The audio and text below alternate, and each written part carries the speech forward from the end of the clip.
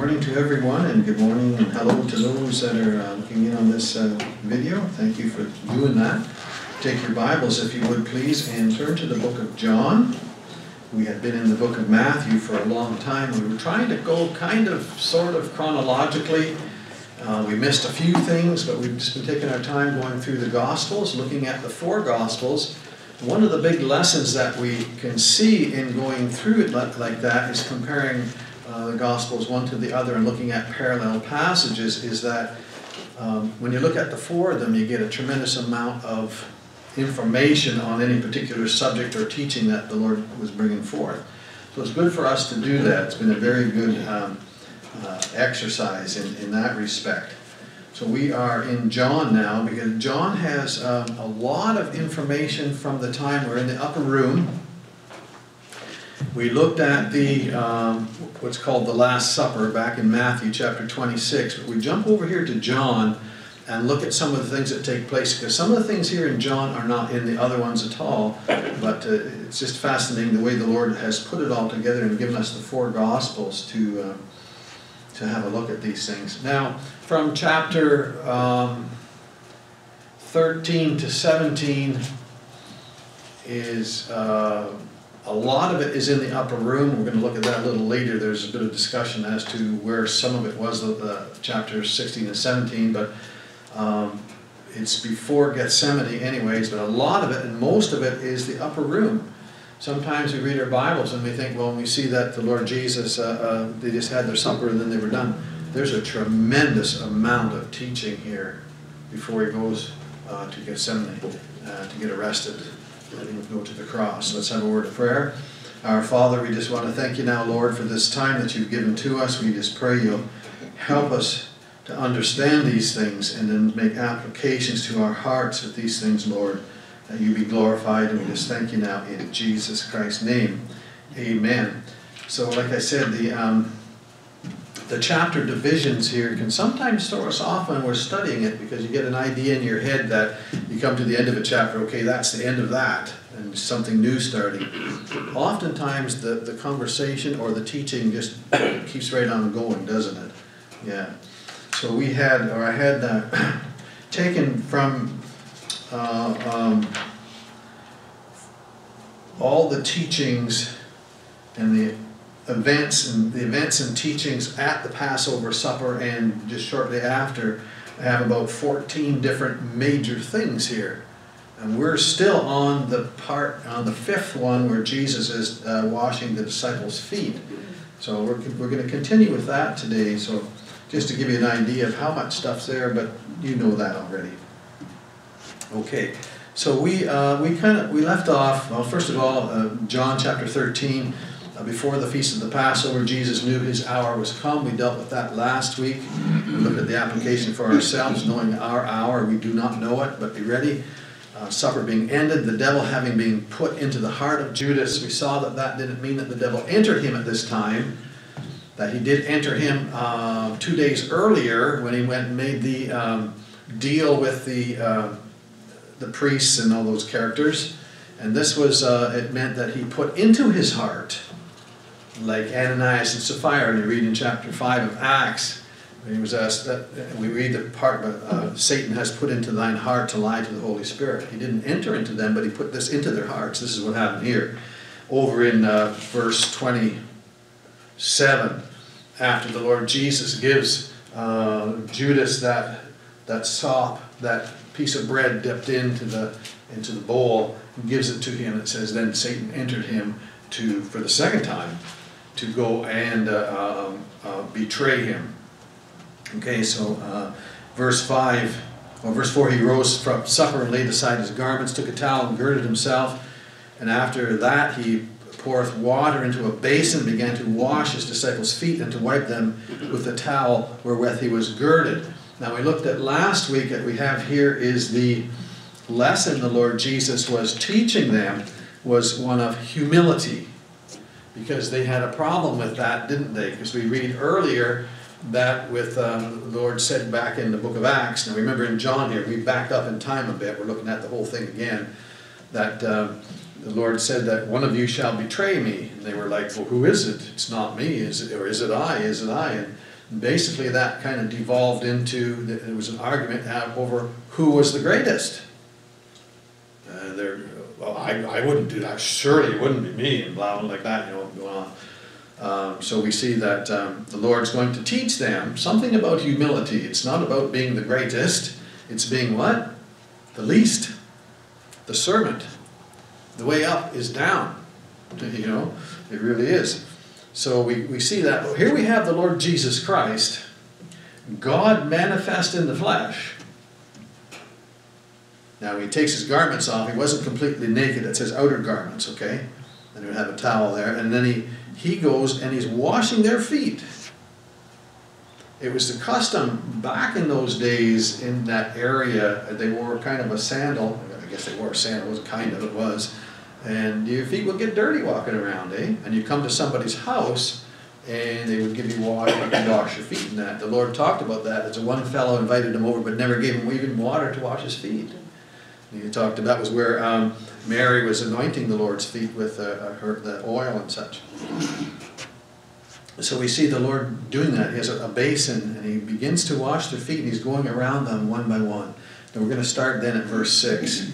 And then cometh he to Simon Peter. And we know Peter is quite a character. It's quite a study. We study Peter by himself. You know, we study anybody by themselves. But he's kind of impulsive, isn't he? He's just right there. He's the first one there. He's shoot first and ask questions later kind of guy. That's Peter. Then cometh he to Simon Peter, and Peter said unto him, Lord, dost thou wash my feet? Now in my Bible I underlined that word my with 3 little lines. Now, I think that's how he would have said it. Lord washes my feet? Lord, are you going to wash my feet? You're the Lord. What are you doing? You're not going to wash my feet. And how difficult is it for us sometimes to fathom that God Almighty, who made everything, who is above everything, that he would stoop to help us even with anything. You've probably heard of people, sometimes we hear, once in a while we hear of somebody that doesn't think they need to pray because, well, God knows everything we need. And I heard one fellow say, I didn't want to bother God. But isn't it something, folks? I don't know about you, but I ask him for everything, you know. Everything. Lord, help me with this, everything. I'm working on some of the rusty old cars. I says, Lord, this is impossible. I need a miracle. Please help me. And guess what? And it just works out perfectly. Not every time, but most of the time it does. But God is there. But sometimes we how difficult it is, and then we end up getting ourselves into a bit of a slough of despond or something. You know, but because we're looking at ourselves, we look to the Lord. He wants to help us. He wants to be there for us. He wants to do everything for us, if I can put it that way. When you think about God coming that near to us, and yet nearer than near, and living right inside there. Do you have sometimes, you probably do, of course you do. You have thoughts and things sometimes that aren't appropriate. Okay? And we subject God to that stuff. God Almighty, who is infinitely holy. And there he is. And we have things that happen, or we see whatever. But this Lord, this God of ours wants to be with us, wants us to be with him forever. He himself is the example of humility and grace. And he's trying to teach these disciples. And not just the disciples. This isn't just for them. At the time it's for them, but this Bible is preserved, isn't it? These words are preserved, and this is for us here today. The Lord wants to teach us this thing. It's how you look at the other one. So they were saying, I'm the greatest. I wouldn't do that. Get it all backwards, bud. Got it all backwards. It's about the Lord first, then others, and then ourselves come last. But Jesus answered and said unto him, What I do thou knowest not now. The word knowest there means to understand. You don't understand that now. I get that, he says. But thou shalt know hereafter. Now at first I thought, well, okay, that means hereafter. And after the cross and stuff, they would know. But I think he's referring to later on in verse 15, he explains what he was doing. Okay? He explains it to them. He says, right now you don't know, I'm going to explain it to you later. I think that's what we get out of that after these things. And Peter saith unto him, now here we get a thing from verse 8 to the first part of verse 10. There's a tremendously huge lesson here.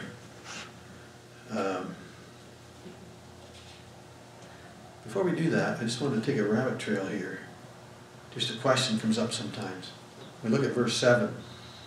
He says, what I do is now, what I do thou knowest not now, but thou shalt know hereafter. So he's going around, he's going to wash their feet. Let me ask you a question.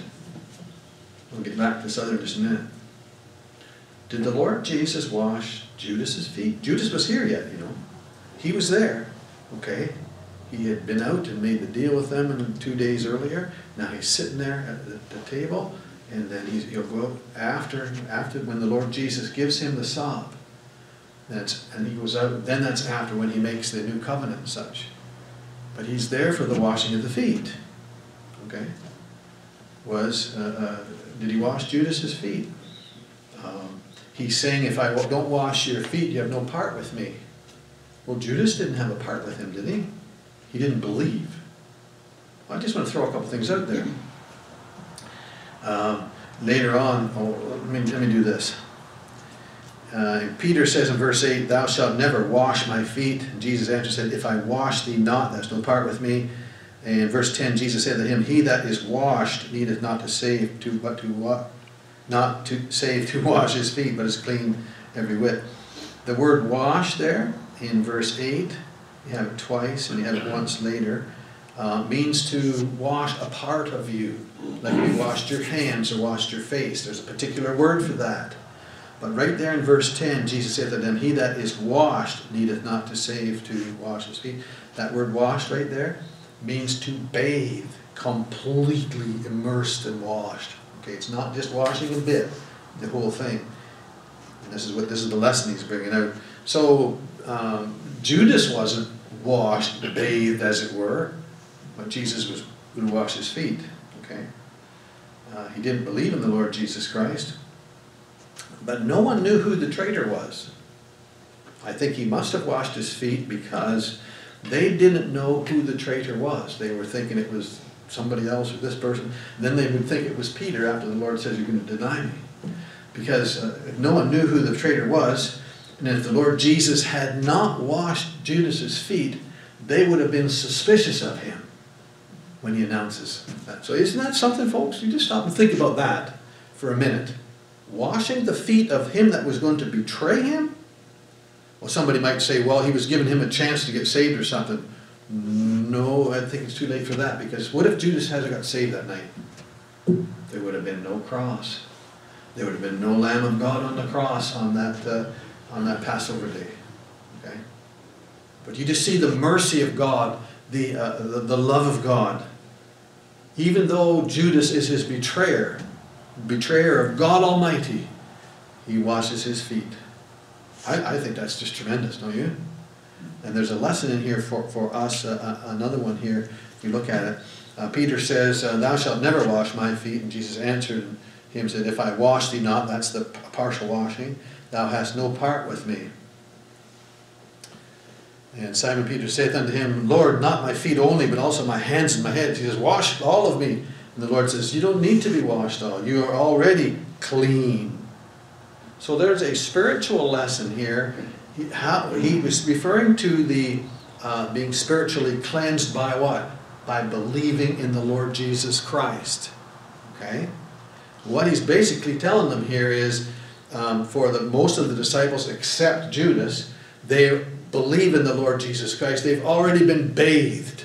You've already been washed clean. But what you need is to have your feet washed on a daily basis.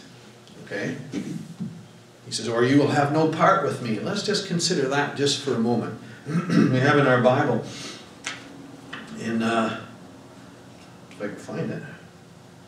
Yes. In Titus 3:5 says, according to his mercy he saved us by the washing of regeneration and renewing of the Holy Spirit. But listen to this verse, Ephesians 5:26. that he might sanctify and cleanse it with the washing of water by the word. You could say that in Ephesians is a direct reference to this right here, because the Lord is saying, you already believe in me. You don't need to be cleansed again. You don't need to be completely washed again. All you need is a daily washing by the Word of God. The washing of the Word of God. He's saying here, you will have no part with me. Do we go sometimes a period of time or leave days off where you don't touch your Bible, you don't read it, and you don't come before the Lord, you don't spend that time before the Lord? We walk in the filthiness of this world. We walk through the filthiness of this world. We pick things up, we hear things, we see things, we interact with things we should not perhaps. We need to be daily cleansed. This is the teaching here. You need to be regularly cleansed. You don't need to be saved again. You're already saved if you believe in Jesus Christ. But you need to be washed on a daily basis by the Word of God. He says, and if you don't, you've got no part with me. We have sins that we don't even know that we commit. Back in Hebrews, it talks about the errors of the people. That means sins that they don't know anything about. And you're supposed to take some time in the Word of God and prayer with the Lord. And just get right and get straightened out. And we need that daily. Do we see that?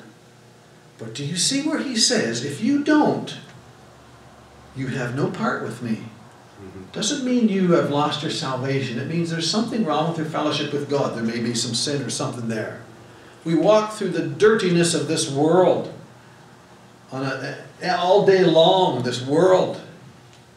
And we need to take some time and have that foot washing. Don't need to be completely washed again, because we have been. He says it's the walking through this old world that dirties you, and you need to be cleansed. And I want you to do that so you will have a part with me.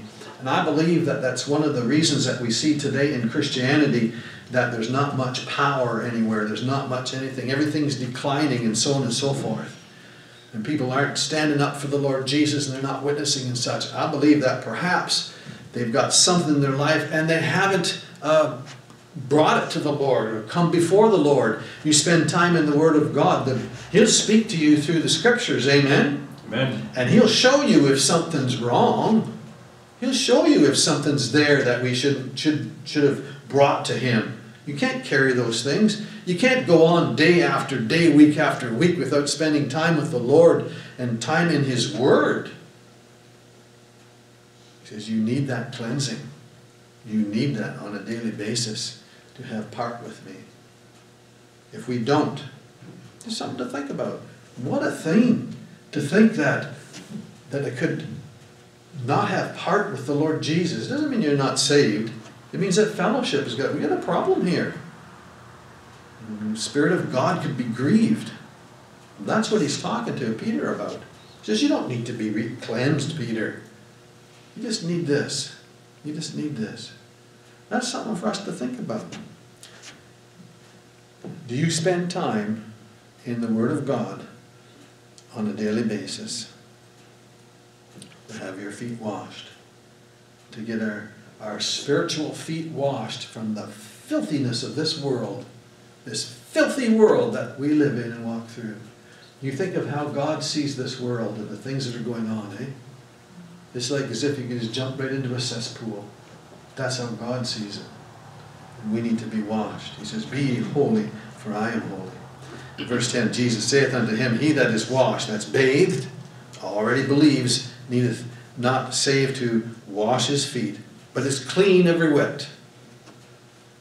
He says, and ye are clean, but not all. Okay, here's the reference to Judas, verse 11.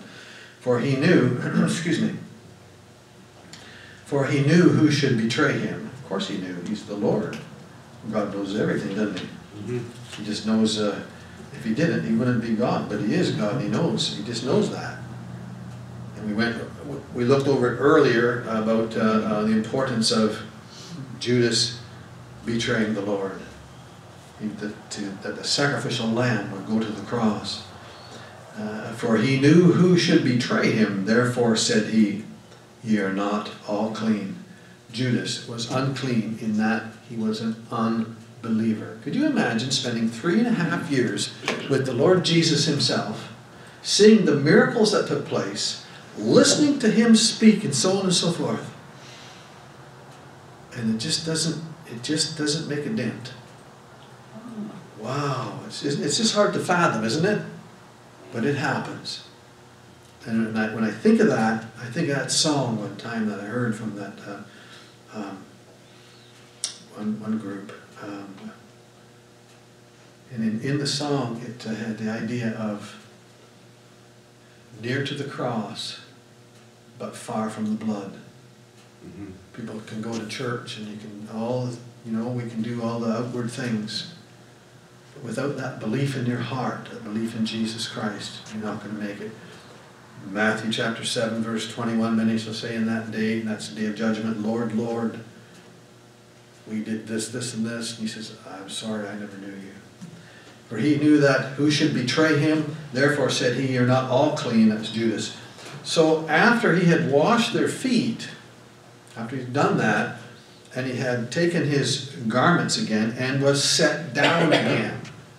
Okay, now they're sitting down, reclining at the table. And they had very low tables. It was just a different way. I think it would be kind of uncomfortable myself. I like sitting up in a chair, But anyway, they kind of cushion things. You kind of lay down and put your elbow up on it or whatever. Lay down there, and they got the table there. It was around. And so they did that. They went back and sat down at the table again. And he said unto them, know ye what I have done to you? He says, do you know the lesson here? It's just like what we were looking at here in verses 8 to 10. Do you get it? Do you understand what that lesson is? Do you understand the importance of having that part with Jesus or not having that part? Okay, do you understand what this washing is all about? In verse 13 he says, you call me Master and Lord. Now that word Master right there is means teacher. Okay? That's what it means. Call me teacher and Lord. That's Lord over all. If we don't make him Lord, he is Lord. Amen? Amen. Whether people like it or not, he is. You just acknowledge it. And ye say, well, for so I am. So people sometimes say, oh, Jesus never said that he was God. He just said it right there. They knew what that meant, and the Pharisees knew what that meant when he says, I am. That's Exodus chapter 3. And Moses at the burning bush, he says, who shall I say that has sent me? I am that I am. He stood up many times and said, I am. In chapter 8, verse 24, he's talking to the Pharisees and says, except you believe that I am. And you'll have in your Bible sometimes there the word he in italics afterwards. I take and strike that out, and I find that in my Bible, because he didn't say I am he. He said, I am. That's right. That's God declaring, I am God Almighty. Okay? You call me Master and Lord, and ye say, well, for so I am. If I then, your Lord and Master, have washed your feet, ye ought also to wash one another's feet. Okay? In other words, just to serve in humility, to treat others with great respect. And we've talked about that many times. When we think about the Apostle Paul on the Damascus Road in Acts chapter 9, is that when Jesus says, Saul, Saul, why persecutest thou me, Saul? Well, he wasn't persecuting Jesus. He was persecuting the Christians, wasn't he? But Jesus was saying, you persecute the Christians, you're persecuting me directly.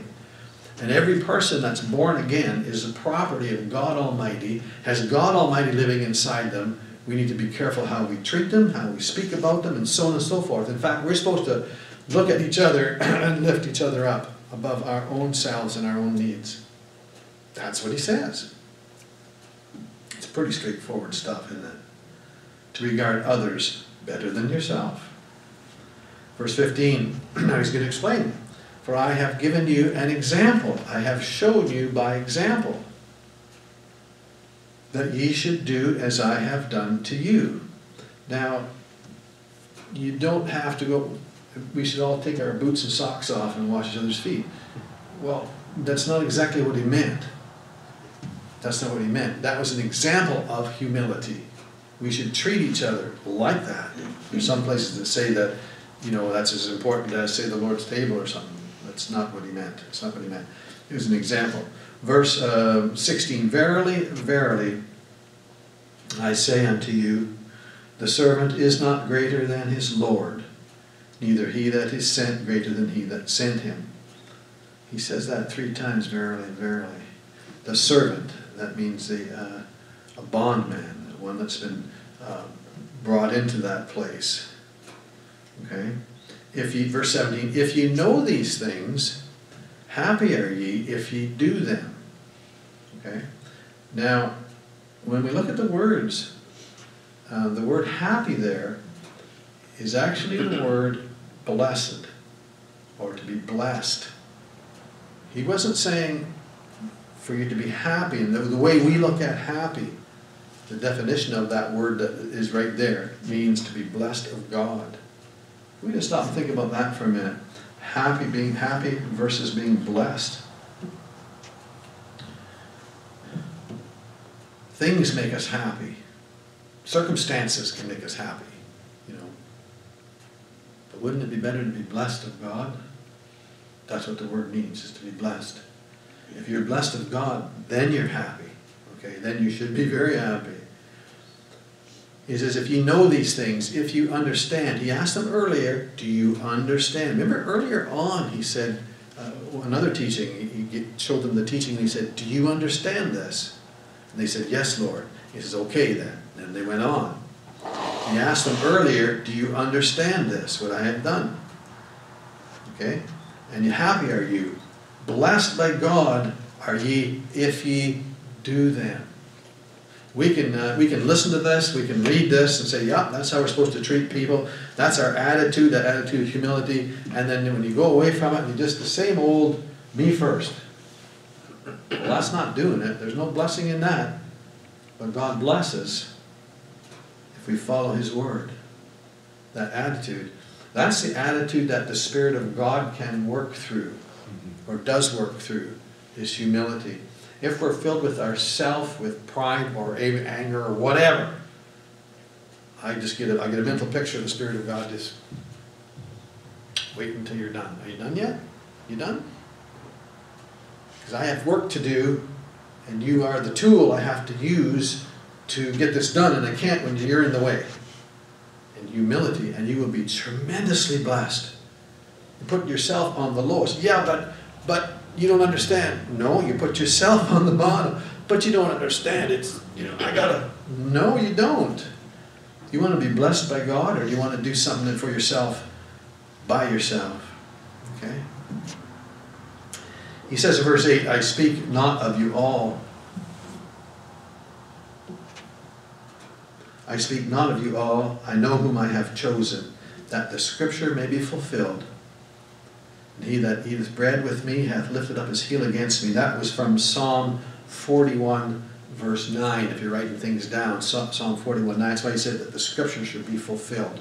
And it had to be fulfilled in the way it was, that he would be betrayed by one of his own, and that it would be done at a particular time, and that he would go to the cross of Calvary on a particular day, which was the Passover, and he was crucified and offered up. As Moses lifted up the serpent in the wilderness, so must the Son of God be lifted up. And whosoever believeth in him shall not perish, but have everlasting life. And you have John 3:16. For God so loved the world that he gave his only begotten Son, that whosoever believeth in him should not perish, but have everlasting life. He said it twice there in those two, John 3:15 and John 3:16. But he must be lifted up. That's God Almighty. You just picture it in your mind. God Almighty takes on a human form so that he could go to the cross. That would be terrible. But it had to be, because sin is terrible, horrible, and he's paying for our sins. God Almighty went to the cross of Calvary for me, for you, for every person, to pay the price of our sins, the horrible thing, those things that we commit, the old nature that we have, but to pay for all of the sins of mankind. And he died on the cross and was buried, and he rose again from the dead on the third day. That if you will believe in him, accept him as your Savior, receive him as God Almighty in the flesh, Jesus Christ the Savior, as your own Savior. Read Romans chapter 10, verses 8 and 9. With your heart you believe. Or is it Romans chapter 10, verses 9 and 10? I forget. In there anyways. With all of your heart to believe in him.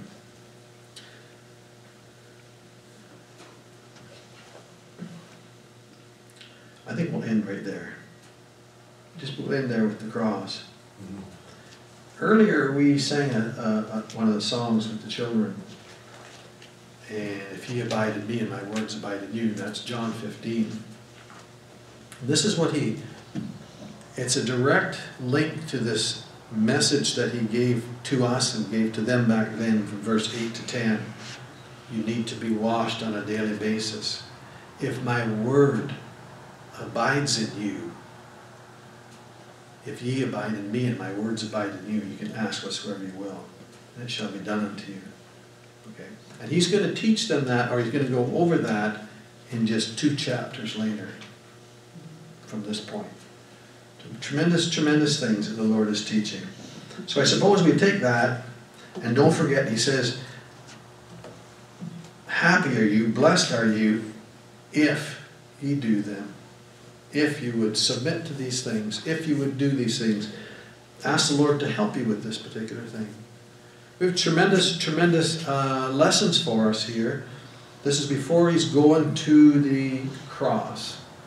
This is the very night that he would be betrayed. Okay? And yet he's got so much teaching for the disciples and for us. Tremendous, tremendous stuff. When you read your Bible, you go through the Gospels, look up the parallel passage in the other Gospels as well, and compare them. It's a tremendous, tremendous tool for us, okay? Anyways, we're going to stop right there. We see the Lord Jesus, the absolute picture of humility, yet going to the cross to die for us, made himself of no reputation, but humbled himself to the death of the cross. Let's pray. Father, we just thank you for your grace, Lord. We thank you for this time for us to be able to just look into your word. We want to thank you, Lord. We're not going through it too quickly, it seems, Lord, but it doesn't matter, does it? That we just look at it and look at every little thing that's here, Lord. We just thank you for your word. I thank you that we can study it. And thank you that we have, when we believe in Jesus Christ, that we are forgiven of our sins, we are declared righteous, and that the Spirit of God comes and lives within our heart and seals us forever. And that not only that, Lord, that you teach us, you help us understand your word and such, Lord. We want to thank you. We thank you for yourself. We thank you for Jesus Christ, our Savior, and the gift of the Holy Spirit now, Father. And we just pray in Jesus' name, amen. All right, we'll stop there and pick it up next week, Lord willing, okay? Thank you, folks. Take care now. Bye.